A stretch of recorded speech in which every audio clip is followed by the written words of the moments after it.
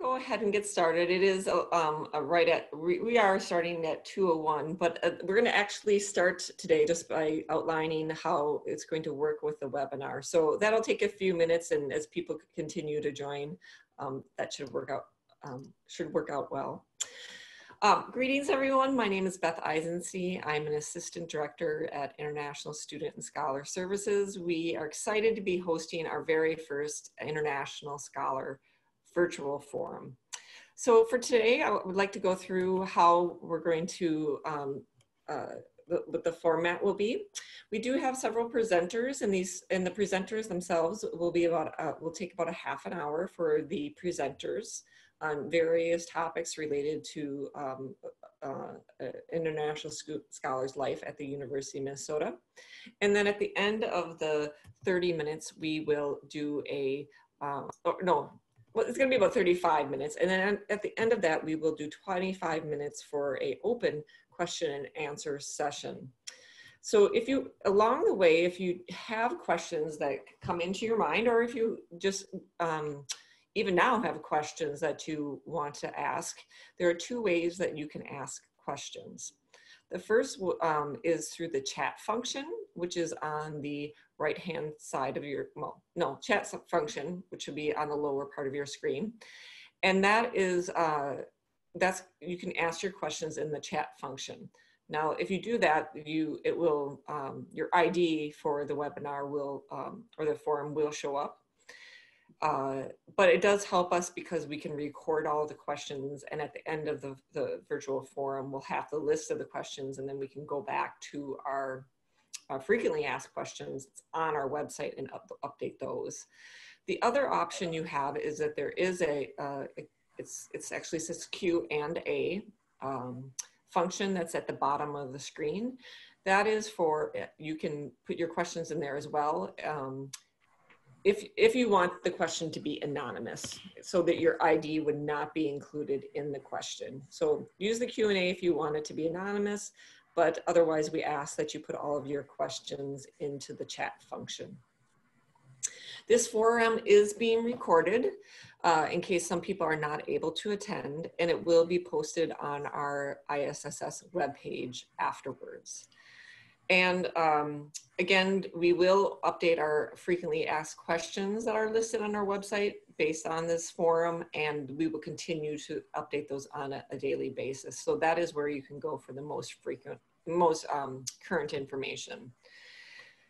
So with that, I think we can go ahead and get started. And I'm going to turn it over to our Director and Assistant Dean, Dr. Barbara Kapler. Thank you, Beth. Good afternoon, everyone. Welcome to this forum. We are very glad that you have taken the time to join in. We have a full program, as Beth mentioned, and we want to make sure that we have plenty of time for questions. But I did want to start with an acknowledgement just of how much we understand this current situation with the pandemic has disrupted both your personal life, quite likely, significantly, as well as your professional life.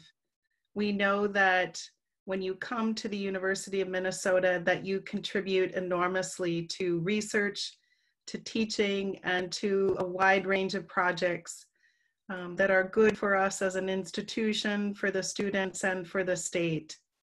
And we regret so much the disruption that you are experiencing at this time. We here at ISSS are working to be able to respond to the changes. We are working to provide up-to-date information. And so, of course, this forum is one of those venues that we are using to reach out. As I begin, I do want to call attention to our Governor, Tim Walz, and the announcement that the stay-at-home order has been extended through May 4th. We do have information on our website in our frequently asked questions, the FAQ document, about the number of ways, I'm not sure what the right word is, but there are a number of situations for which all of us are able to leave our residences and be outdoors, of course, including for grocery shopping, including for exercise or getting fresh air, including getting medications. So we have taken the information from the state of Minnesota and provided that on our FAQ so that you're aware of the reasons for which it is okay to be leaving your residence. With that, I will turn over to Stacy Bouchard, our Assistant Director for a number of things at ISSS, including being head of the J program. Thank you, Barbara. Good afternoon, everyone. I'm so happy that you could come to our first virtual forum. I wish I could see you all face-to-face in person.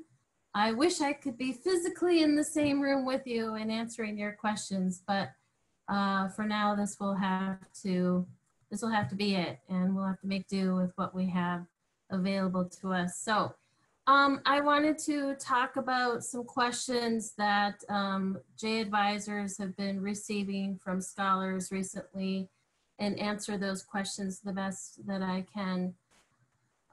So we've been receiving questions about, I would like to depart the United States. I want to end my J program.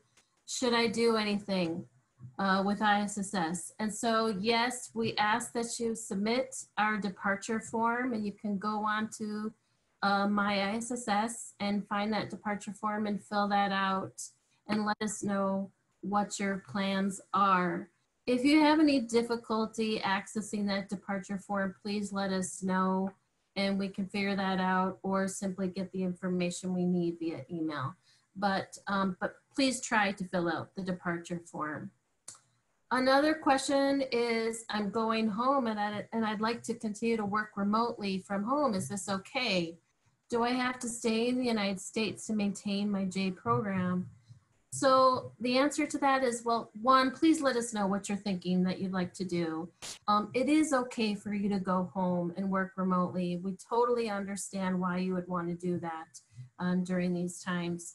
And yes, we can keep your J program active as long as you're continuing to work in your J program activities from overseas, and that you don't let your DS-2019 expire. That's especially important, that you don't let your document expire even though you are overseas. If you have plans on returning to the United States while your J program is still active, please be sure to get a travel signature. If you can do this before you leave, that'd be great. However, we can try to make it work if you need one after you've returned home. Another good idea is to make sure that you get a letter from your faculty mentor, and it might be easier to get this before you leave. Just explaining what your plans are so that when you do return, if you have to go get a visa or when you're coming through Customs Border Protection, you have some evidence of what you've been doing. The next question is, if I go back home to my home country, continue to work on my J program, can I continue? Well, I kind of answered that already. Yes, you can come back and continue. Again, you would have had to have been maintaining your J program. You would have had to continue to work in your J program and not let your DS-2019 expire. If you are not sure whether you're going to come back to the United States, please try to talk about that with your faculty mentor and see what the best thing to do is. Feel free to reach out to us as well if you want to talk about your options. If you're not sure at this time and you're going to go home and you think, yes, for now I'm going to work remotely, you can certainly do that. And then let us know later on if you've decided you're not going to come back. We can end your J program while you're overseas. But do keep in mind, if we do end your J program, we can't just simply reactivate it. It doesn't work that way. For those of you who are in a research scholar or professor category, you do become subject to this thing called the 24-month bar. It's a little bit complicated maybe, but you become subject to this bar, and it basically means that once your J program ends, you cannot come back on those categories for 24 months. The categories again are professor and research scholar. So do make sure you know what you want to do, and if you do intend to come back, then we should keep your J program active. Another related question, I'm going home. I'd like to work remotely. I'm getting paid by the University of Minnesota. I'm a salaried employee of the University of Minnesota, but I don't plan on coming back to the United States. So again, talk to your faculty mentor about this. Talk to the HR person in your department, and make sure that you know what to do to continue to get paid from overseas. Another thing is, if you do go overseas, you have no intention of coming back, we don't have to keep your J program active, and therefore you don't have to continue to pay for health insurance since you are going home.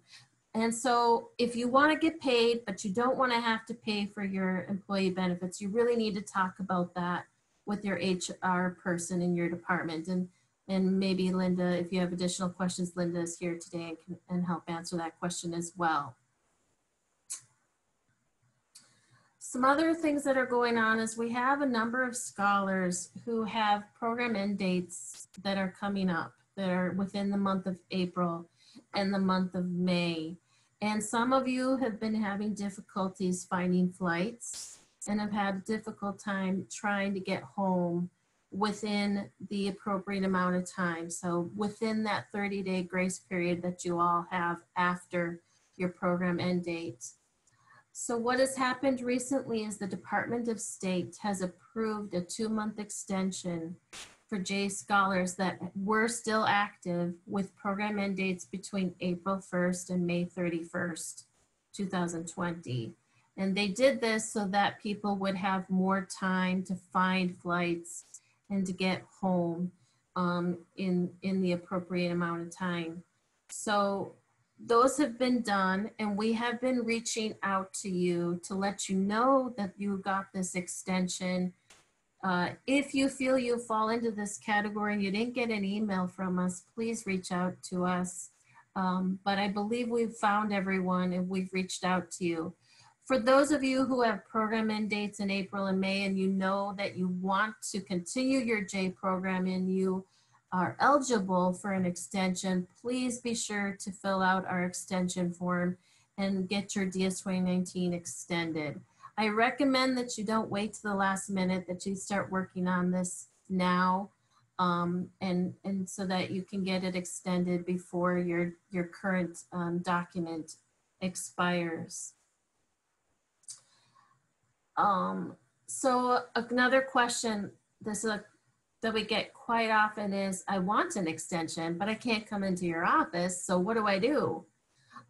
So go to our website. We have our extension application on our website. You can download it, print it off, fill it out, and email it to us. And the email that you want to use is ISSSJAST@umn.edu.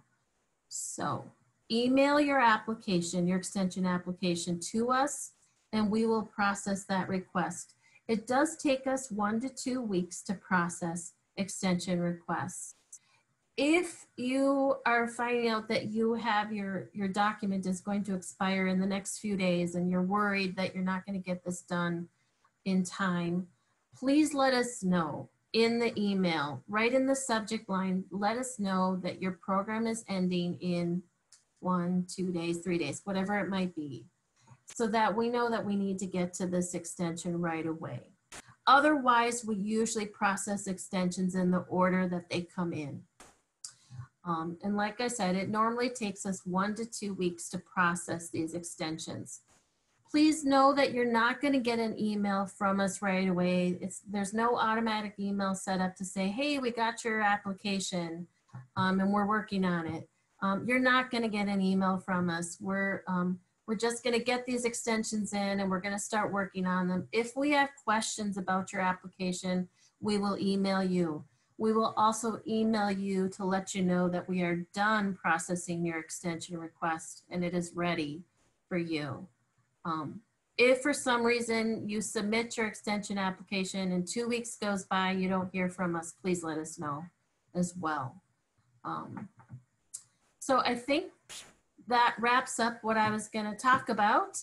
And so I am going to now hand it off to Kabir Mohammed, Director of Student Engagement. Hi, my name is Kabir Mohammed, and I'm the Program Director at International Student and Scholar Services, and I'm going to talk to you about bias. I want to start by saying that ISSS is here for you. And the University of Minnesota is committed to being an inclusive and welcoming campus. As I begin to talk about bias, which really are acts that are intentional or unintentional, that are meant to hurt people based on someone's identity or group identity. So some examples are someone uses a racial slur when talking with you or near you. Someone tells you to go back where you came from. Someone refuses you entry to an establishment or a service due to your appearance.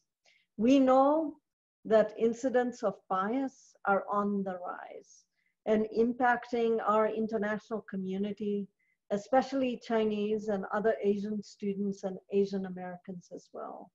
These incidents are a result of racist and xenophobic responses to the coronavirus pandemic. The reports we have been getting at our office are reports of mainly people making hurtful comments off campus. However, we want to make sure that you are taking precautions and getting support. It is normal to feel confused and fearful about what happened. And that's why it's so critical that you talk to someone from our office or or your department. You should feel confident that you have support from us. Specifically, reach out.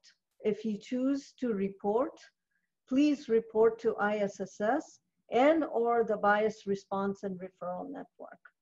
Reporting to the Bias Response and Referral Network will help us get a better picture of what you're experiencing on campus.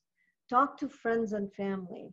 When people don't share, they tend to get more fearful and tend to feel like that they are blaming themselves for an incident that is clearly not their fault.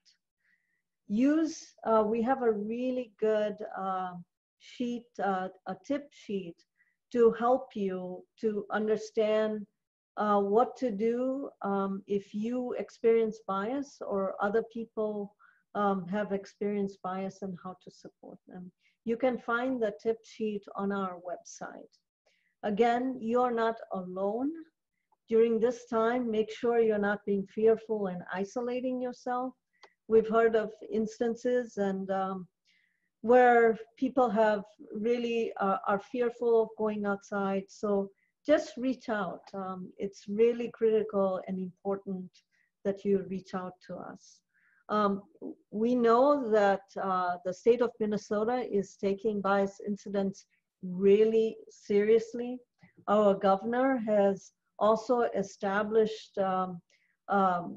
anti-Asian hate crime line that we'll post on our FAQ as well. So instances that are happening off campus, if you want to use that line, helpline as well, but we encourage you to come to us and use the resources at the University of Minnesota.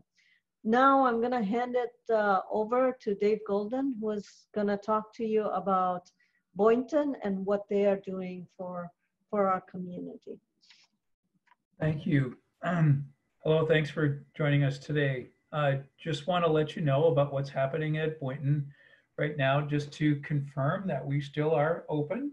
We're still seeing patients for all kinds of different things, and we want you to just give us a call if you need any kind of care, at all. And you can call our nurse line, our general appointment line, our information line. They'll all get you to the right spot if you call in. For people that need to be seen right away and seen in person, yeah, we can make arrangements for that to come into the clinic. We're also doing a lot of care via telehealth over Zoom, just like this.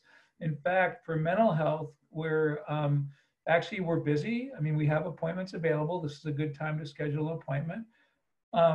But they are seeing patients regularly via telehealth, just like this, and it's working out really well.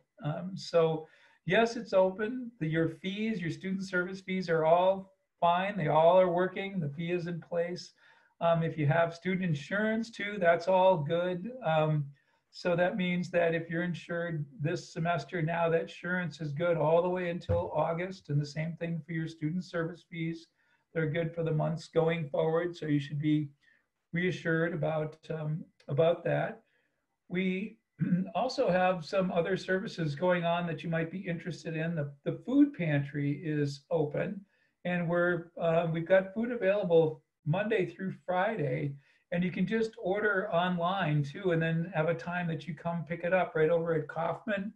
And for those that can't leave their house, like they're sick or they have no way to get here without going on, like say, public transportation, and you don't want to do that, we'll deliver it to you as well. And you can go right into the Nutritious You website and fill out what you want and come by and pick it up, or they'll have somebody deliver it to you as well. Yesterday, we tried virtual pause. So the animals were in a big Zoom meeting. It was really kind of cool.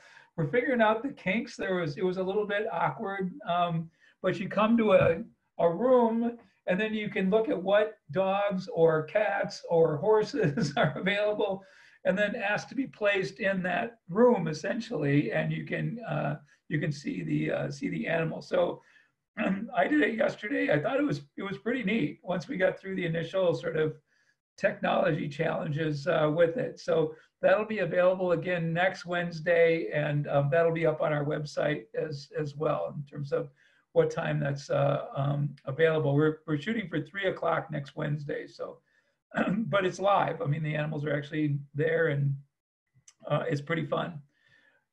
For people that just are thinking they'd like to just check in about their stress level, we also have our stress check-ins via de-stress with our students. Those are all available. And the same thing, the nutritionists are available too for nutrition check-ins, or they're also seeing patients via telehealth, as is physical therapy. iClinic is answering questions. We had questions about dental, and all dental clinics across the state have been asked to only do emergency services.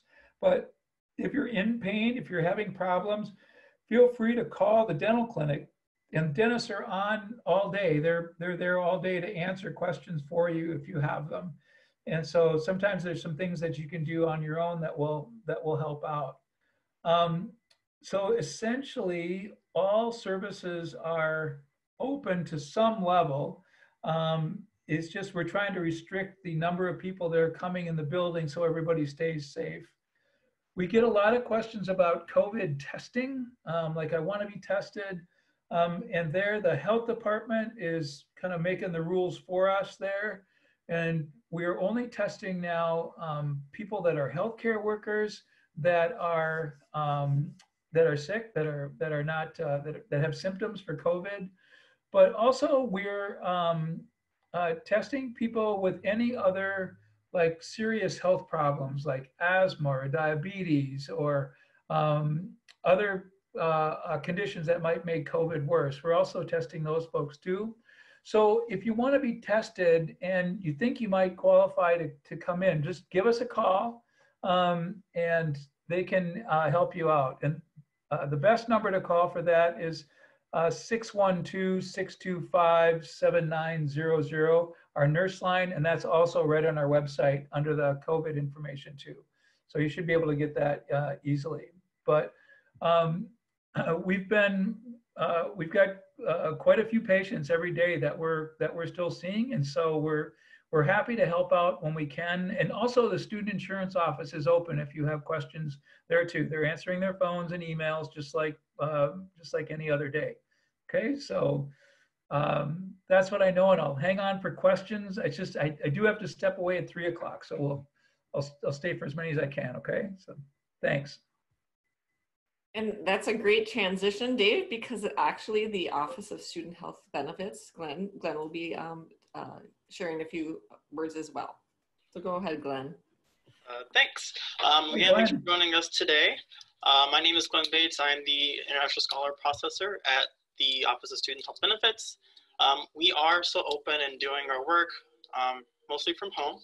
So if you have questions or need help with something, you can email us or call us and leave a voicemail, and then we'll get back to you either via email or phone, whatever is your preference.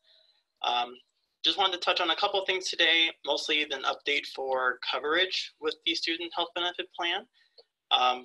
Testing is being covered at no cost to dependents and covered members if they think they've been exposed or if they need that assistance.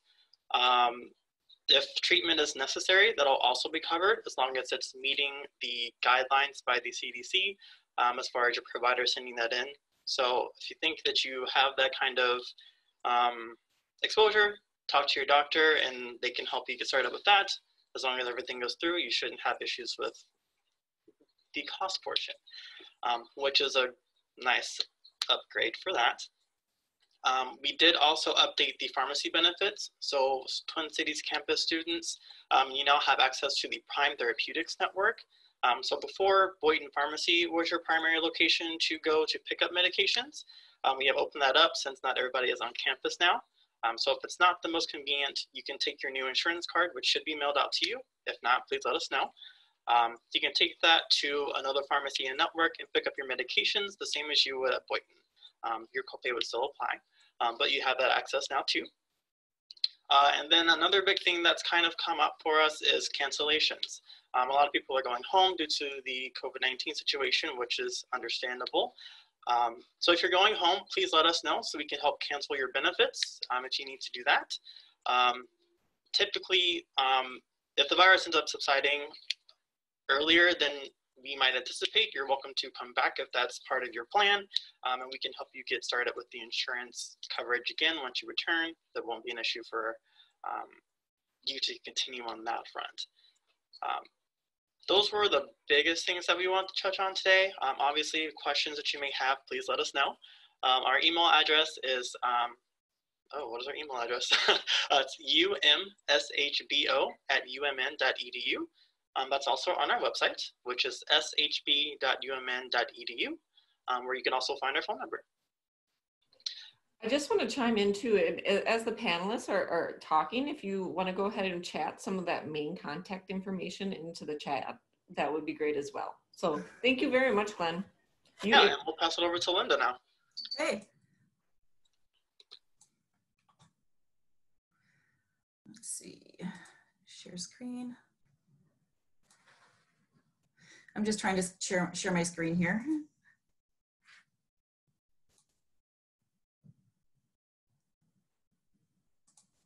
Oh, there, let's see, share screen.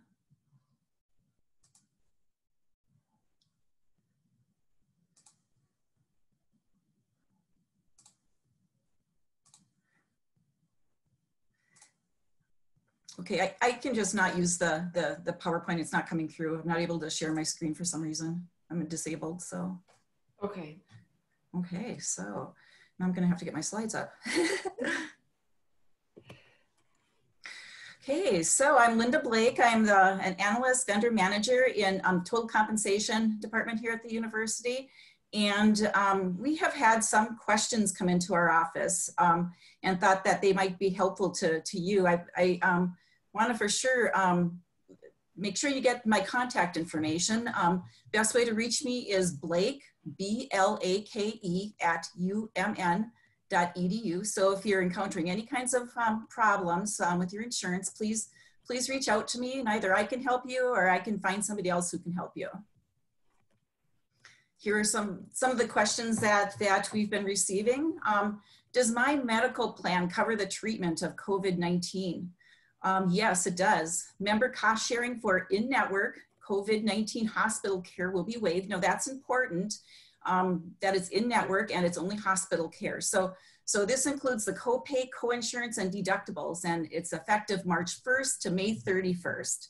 So if you find yourself in a position where you need to be treated in the hospital, just get the care you need. Just want to make a note though that this does not cover clinic needs. This is just in-network hospital care. Another question is, does our health benefits coverage with Medica cover COVID testing? Well, Dave talked a little bit about that. Yes, it does. It covers copays, coinsurance, and deductibles related to COVID-19 diagnostic lab testing, and that will be waived. So employees should contact Medica for specific coverage questions about that. Pharmacy, if you're on a pharmacy plan, can chronic medications be filled for 90 days? Yes, chronic medications can currently be filled for 90 days if it's written that way by your provider. Chronic medications are maintenance medications for significant health conditions such as cardiac conditions or diabetes.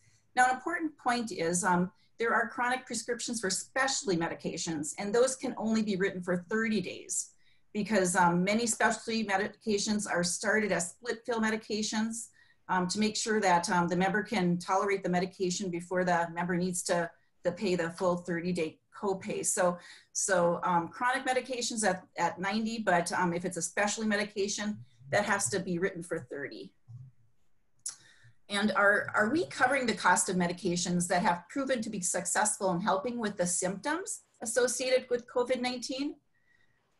Any pharmacy copays that are related to the treatment of COVID-19 symptoms will be covered by the U plan, and there will be no expense for members. So the symptoms are things like fever, cough, shortness of breath. So your provider can give you a prescription for these types of medications to help relieve the symptoms: cough syrups, cough medications, decongestants, inhalers, antibiotics, those kinds of things for the symptoms of COVID. And then we will continue to work with Prime Therapeutics, who is our pharmacy vendor, to identify the drugs that can be covered based on their efficacy in reducing the symptoms of COVID. So go ahead and get the medications that you need through your physician as a prescription.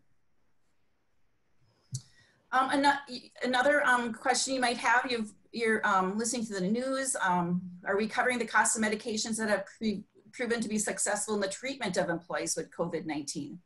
So any pharmacy copays that are related to COVID-19 treatment will be covered by the U plan. There'll be no expense for members. The two medications that you're hearing a lot about are chloroquine and hydroxychloroquine. So those are the two that you're hearing about, and we'll cover those. The chloroquine has been approved by the FDA for the treatment of malaria and is now being used for COVID-19 on an off-label basis.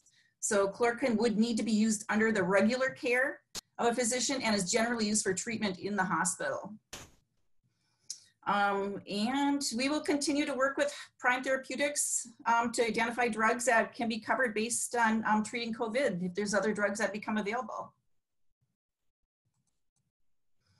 So if there's a shortage of generic drugs, will employees be able to get the non-generic equivalent for the generic price? Yes, if that happens, we will work with Prime Therapeutics to assure that there is another generic or brand medication available to our members at no increase. And will our health plan cover the cost of the COVID-19 vaccine once it's developed? So yes, when a vaccine becomes available, and we're thinking that might be 12 to 18 months, that would be an approved coverage and would be provided on either our pharmacy or medical plan, but at no cost to the member. I'd also like to talk to you about some virtual care resources that are available during COVID-19. There's a nice website, and I will I will put that into the chat once I'm done, but there's a website and it talks about physical health, the resources available for that. Virtual care, Amwell, is available 24/7, and that is for all of our Medicaid plans. No discrimination against the plans. It's available on all of them. And then OnCare is a virtual care option for Twin Cities-based members of the Vantage Plus ACO, so like your Fairview employees, and Fairview coverage. Virtuel is a virtual care option for residents of Minnesota, Wisconsin, and select other states. And it's in-network for Medicaid plans except for the L-True and Vantage Plus ACO plans. So those are all nice virtual care resources for you. You don't have to visit a physician. You can just make a phone call or have a virtual visit. For mental health, we have some resources too for employees. We have Amwell once again, and that is covered by all of our Medicaid plans. It includes psychiatry and therapy. And there is a primary care cost. So whatever you would pay, if you went into your physician for a primary care cost, that's what it would cost to use the Amwell. Employee Assistance Program by Sand Creek, I really recommend. I actually manage this program, and we offer up to 8 sessions free for employees. So please take advantage of that if you need to do so. And that's available too to your family members. And we've also, during this time period, have expanded EAP services to cover non-benefit eligible employees and their family members as well. So if you know someone who's not eligible for the U plan, but is in need of some EAP services, or an employee, please direct them to the EAP. They're welcome there. And then one other thing I'd like to talk about is financial health. We have a program called ISSS Financial Counseling. It's available to our employees, and it's also available to students. So please access that. The website that I'm going to give you is going to provide you links to all of these resources. And then the well-being program. Many of you might be familiar with that. If you're eligible for benefits, you might be participating in that already.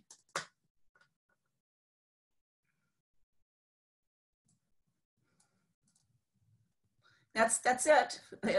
So please send me some questions if you have some. Great, thank you, Linda. And our last presenter is going to be Lisa Eland. And after that, we'll start answering some of the questions that you have posted through the chat feature and through the anonymous Q&A. Hello, my name is Lisa Eland. I'm the head of counseling and advising at ISSS, and I want to talk to you about, just briefly, about 3 topics related to mental health and getting support. So I'll tell you about some of the issues that we're hearing from scholars about that are impacting them, ideas for coping, and then also some resources for getting support. So first of all, some of the issues that scholars are telling us about include stress from the uncertainty that they are experiencing, disappointment about not everybody's able to complete what why they came to the University of Minnesota, concerns about family and friends, both here and in their home countries, loneliness and isolation because many family and friends have gone home, or left for other parts of the United States, and some of you may be living alone, and also a feeling of powerlessness due to the change in your circumstances with this crazy situation that we're all in. I think that all of us are impacted in a personal way by all of the things that are going on. And next, I want to just give you a couple of ideas about coping strategies. I think most importantly is for you to think of something that would be helpful to you. And you can think about times in the past when you've had to cope with very difficult situations, and think about what kinds of things helped you in the past.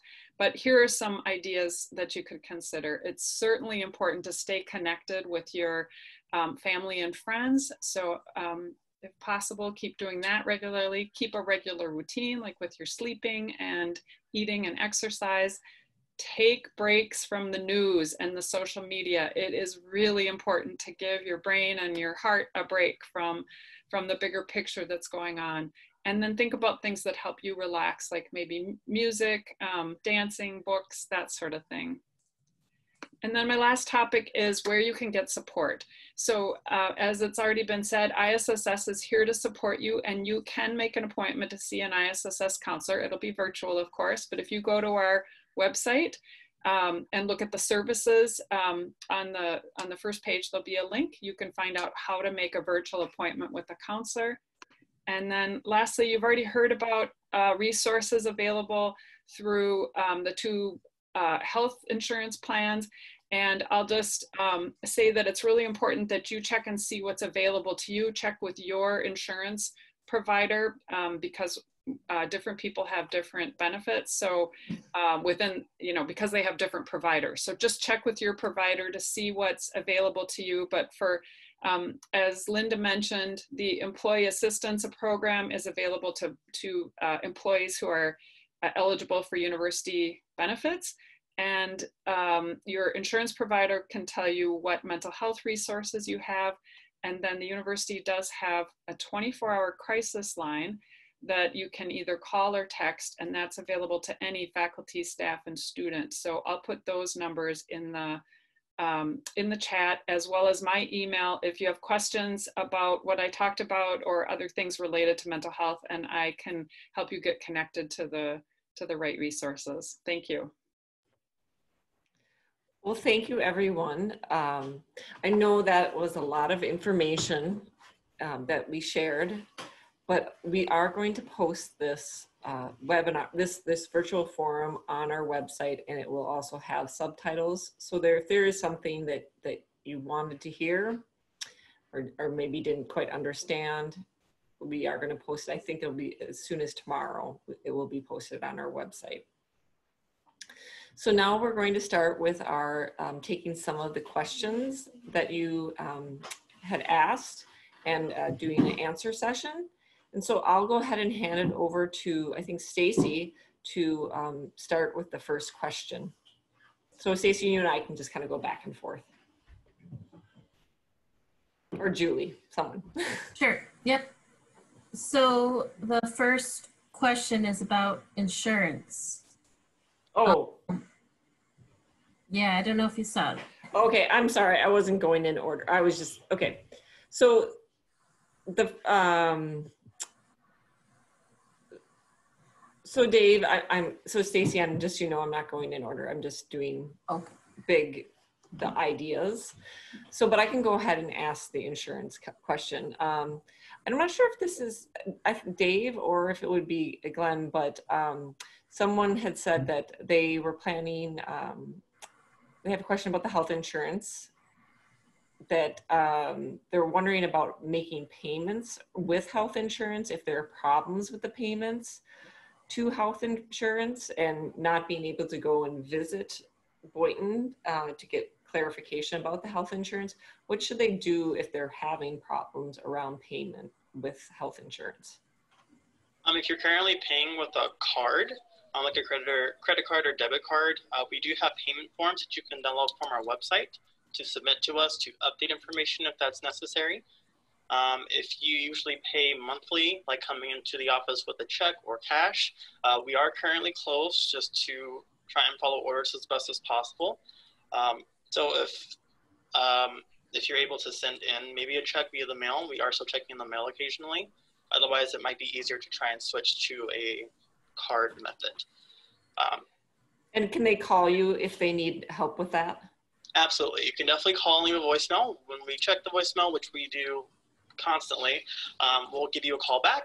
Otherwise, you can email us with your university ID, and we can respond to you via email if you want something in writing, if that's easier to communicate with, whatever works, but we can definitely assist you with those. Great. Thank you. Thank you, Glenn. Stacey, you want to go ahead and ask a question? Yep, so we have a very specific question from someone asking about going from non-resident alien status to resident alien status. I'm not sure what you're talking about, except maybe you're asking about permanent residency.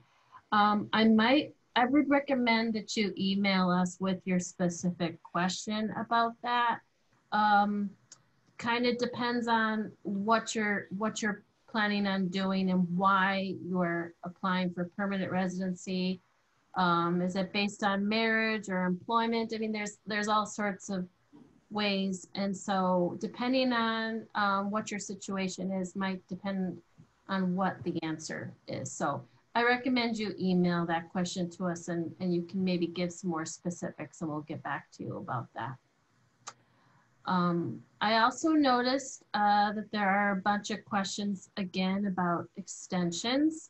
How about Julie, do you want to just give just a brief overview of our extension process for everyone? Sure. So we do ask that if you need to extend, that you email those applications into us. It's been on there, but I'll say it again. It's ISSSJAST@umn.edu. Basically, it's going to be the same process, just through email. So any of the supporting documents that we want in a face-to-face interaction, we want through email. So if you're covered by the U plan, we're looking for a copy of your insurance card along with that application. If you're covered by the student health benefit plan, know that we are going to contact the lovely people, Glenn, that you see, to verify that you are insured before we're going to go ahead and process your extension.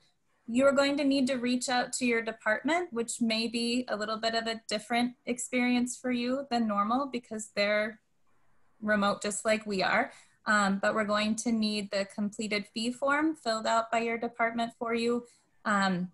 If you are being paid by the university, we're looking for the offer letter from your department as well.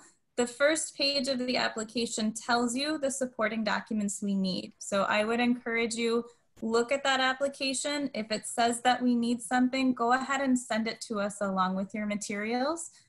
We are getting a lot. I know everyone is very concerned right now. I hear that and I feel you, but please know that if your extension request from like August forward, as much as you want that document right now, it's not really urgent to me.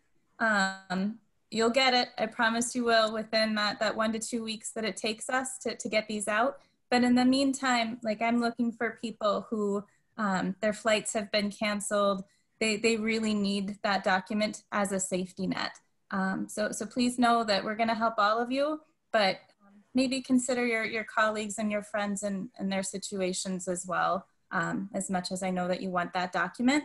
I think what's a change for people is that the normal process is we have that document ready and you come and pick it up. Obviously, there's not a place for you to do that right now. So when your application is complete, I will be contacting you to verify the address that we have on file is the best address to send your form. And if it's not, I'll have you give me the right one to make sure it goes out to you and that you receive it. Anything, Stacy, that you feel people should know about extensions that I'm not hitting?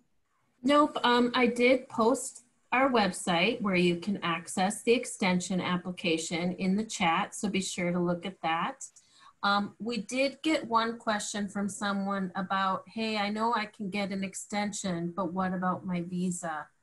So I assume you're talking about the visa stamp in your passport.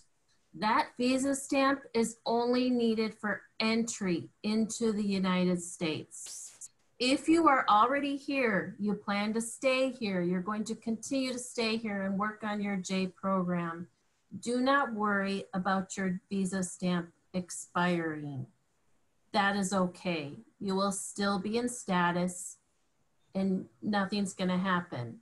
Now later, when hopefully things start to get back to normal and we are able to travel and see our friends and family like we all wanna do, and you go home and you also plan on coming back again, then yes, you'll need to go to the consulate, your home country consulate, and apply for a new visa so that you can return. But until that time, do not worry about your visa expiring. I'm seeing a lot of questions about the EAD card renewals as well. There's no expedited process to that with this situation, unfortunately. They are still processing the applications though. So if you know that your EAD is going to expire and you want to submit a new request for a valid EAD, go ahead and do that. But they have not done any sort of due to the COVID situation.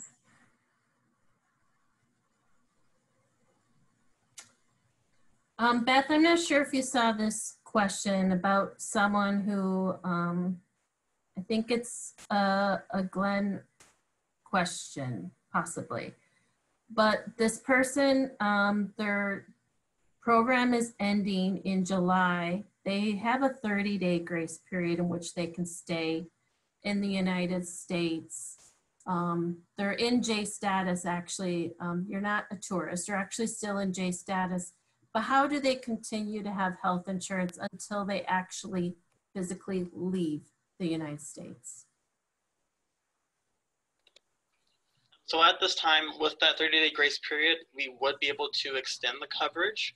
What we've been asking is that scholars submit their flight plans if they have them, even if it might be canceled, so we can set an end date for it if they're going home. We do still, we are still asking for payment for the insurance, as you are able to do, we know with that payment form, but keeping the insurance active, we want to make sure that you're covered, especially during this time while you are here. So as long as we have something to help you get that canceled, then there shouldn't be any issue for you. I don't know if that answers the question, but yes, you can have insurance and we will help you have that.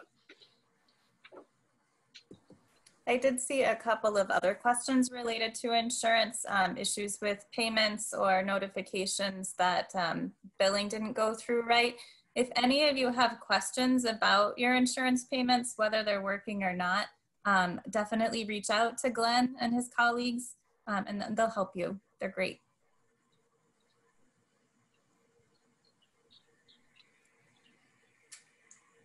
There was a question, I don't know, there was a question earlier on about, again, if their costs, if someone were to get the COVID virus, again, they're asking, will they be covered and to what extent? So I know you've said it before, but I think because it's such a worry for people around expenses related to COVID, if you could just mention one more time about the expenses. So expense-wise, we are still asking that scholars pay their premiums as normal.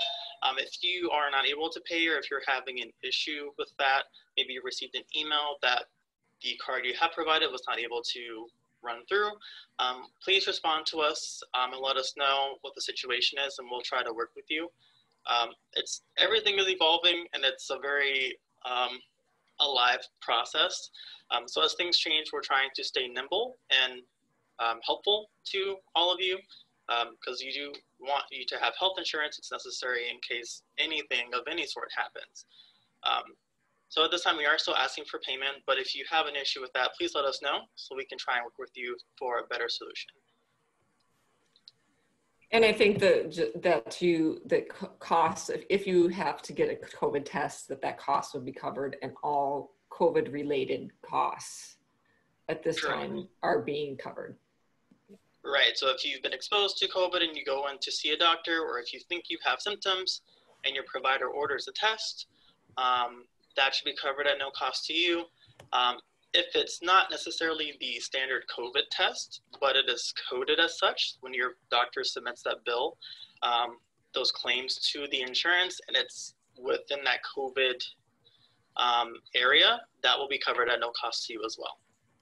So that should be helpful, and at least, especially for the COVID part. We're trying to alleviate those costs because this is a big deal. Under the U plan, it's just, I mean, clinical costs, if you go in, you're gonna have the clinical copay, but it's just the testing that will be covered. And then also just the in-network, hospital care that will be covered, outpatient isn't covered. Great. So we have about 5 minutes left. And Stacey, were we able to address most of the questions? I think most of them, there is one question, maybe real quick we could answer. Sure, go ahead. I'm thinking it's from a student.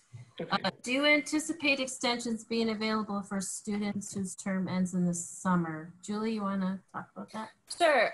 So if your student program is done, you don't have the ability to extend as a student and continue those courses. However, there is an option for academic training, which would be a work opportunity that's tied to your degree program. So if you're able to find that opportunity, we could extend your program to enable the academic training to push it out that way. Otherwise, you may need to be looking into a change of status to keep you here. And I would say, give us an email, give us a call so that we can walk with you through your personal situation and kind of figure out the best path for you. Thank you, Julie. And thank you to all the panelists and thank you to everyone who attended today. We're gonna turn it back over to our director, Barbara Kapler, and she'll be provide us a closing for today's forum.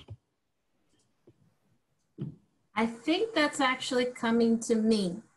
Oh, I'm sorry. Then I have a question that I have to have Barbara answer. I did email her or text her to see if she could answer it.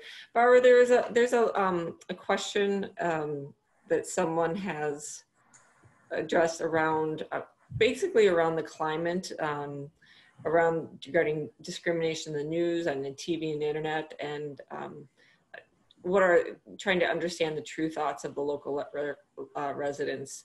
Could you kind of share a little bit of your thoughts around the questions? Yeah, happy to. And I appreciate the question, and we share the concern about how the United States has responded in a larger political level. We wish that there had been more recognition and attention earlier on about the racism and bias.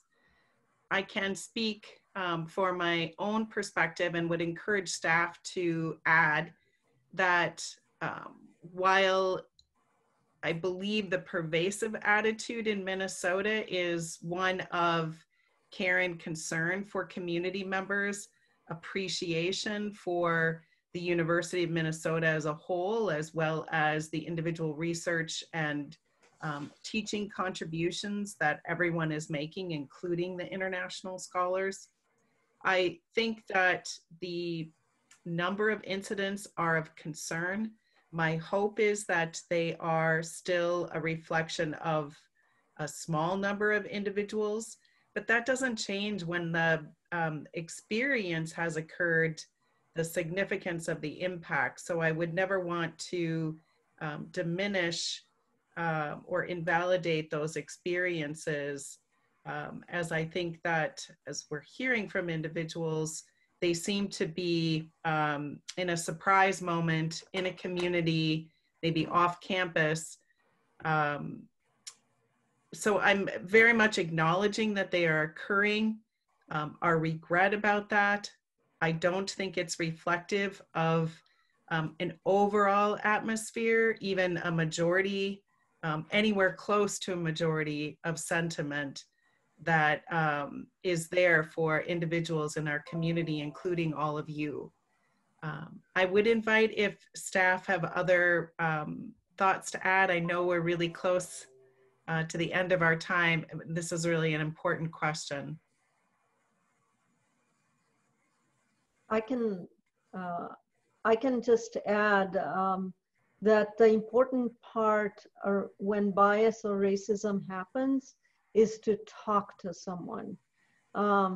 Get the support that you need, whether it's from our office or friends or family. It's important to address it so you feel that there is a sense of, you're not doing this, you're not dealing with this alone.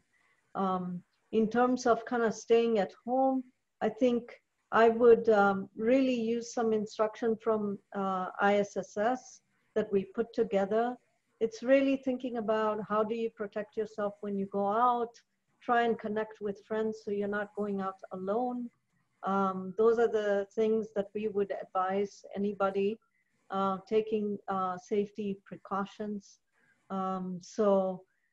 Please reach out if you have more questions. I put my email as well in the chat for you to connect with me.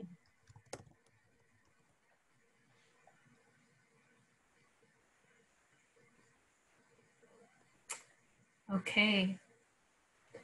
With that, if you asked questions and we were not, sorry, one second.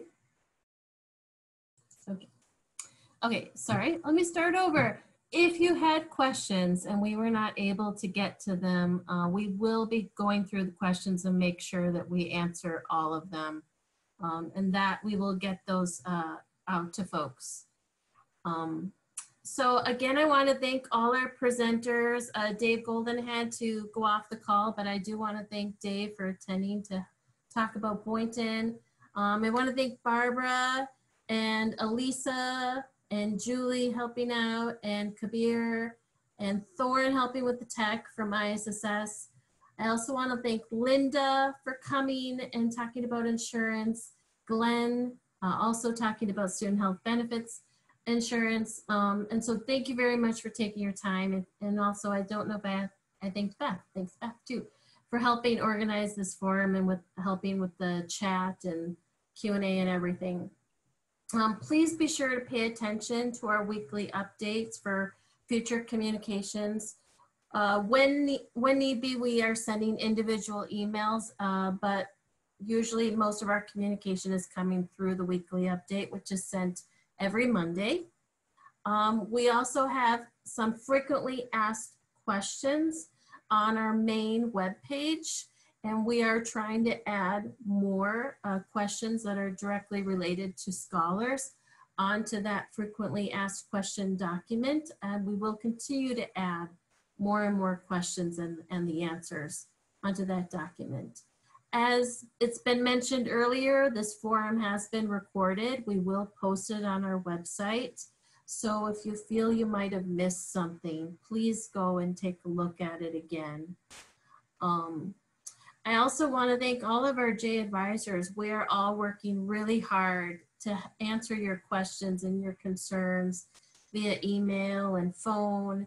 And we're trying to do it as quickly as possible, but we are getting a lot of them, lots of questions. So please be patient with us as we try to get through those emails and calls.